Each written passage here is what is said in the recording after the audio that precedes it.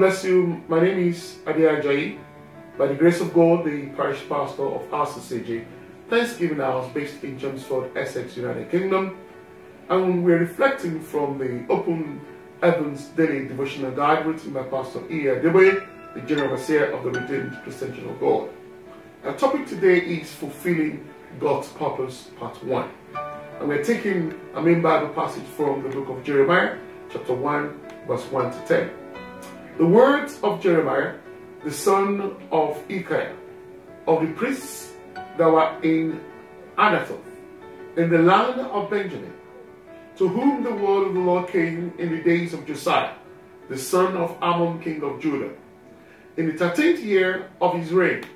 It came also in the days of Joachim, the son of Josiah, king of Judah, unto the end of the 11th year of Zedekiah, the son of Josiah, king of Judah, unto the carrying away of Jerusalem captive in the 5th month. Then the word of the Lord came unto me, saying, Before I formed thee in the belly, I knew thee, and before thou camest forth out of the womb, I sanctified thee, and I ordained thee a prophet unto the nations. Then said I, Ha, Lord God, behold, I cannot speak, for I am a child.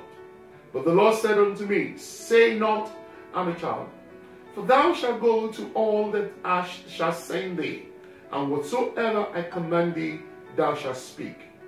Be not afraid of their faces, for I am with thee to deliver thee, said the Lord. Then the Lord put forth his hand, and touched my mouth.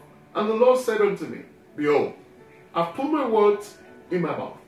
See, I have this day set thee over the nations, and over the kingdoms, to root out, and to pull down, and to destroy, and to throw down, to build, and to plant.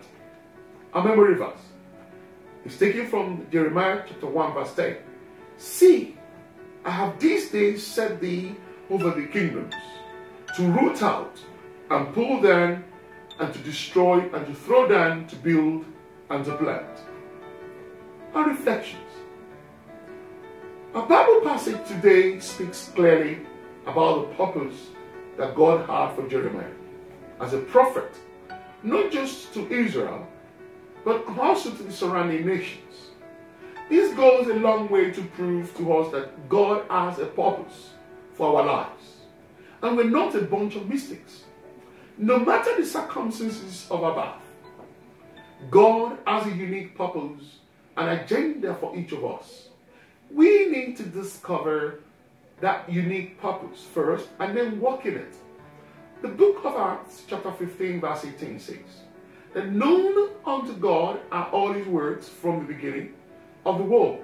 In other words, we were in the mind of God before he created us.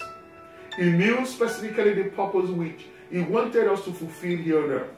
That is why he said unto Jeremiah that while he was yet in his mother's womb, God knew him. Friends, our lives will lack meaning if we do not discover or understand the purpose for which God created us for. It is not too late to discover our purpose. All we need to do is to seek the face of the Lord and ask him to reveal his purpose for our lives unto us. I am sure he will. He will. Real joy comes when we discover the unique purpose of our lives and then walk in our purpose. It is my sincere prayer that we will not toil in this life and then fulfill another man's purpose in Jesus' name. Our prayer point. Father, please help me to discover my unique purpose in this life, and also grant me the grace to function effectively in my purpose. Thank you, Lord. Have a good day, and God be with you. And I pray that this year, 2016, you will fulfill destiny, you will fulfill your purpose in Jesus' name. Amen.